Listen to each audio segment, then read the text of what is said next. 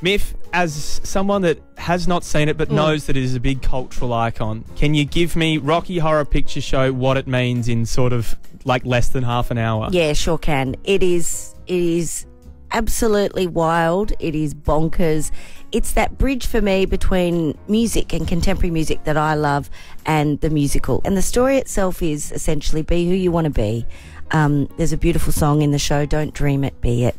And I think 50 years ago there were a lot of controversial ideas being thrown out in the show, and these days it's a very different world, but I think the message is still intact. It's important to embrace who you are, and it's got a beautiful heart for something that really has changed a lot of people's lives. They went along to Rocky Horror and went, hang on a minute, I don't need to be this straight-laced person. I can be who I want to be, and it's pretty special.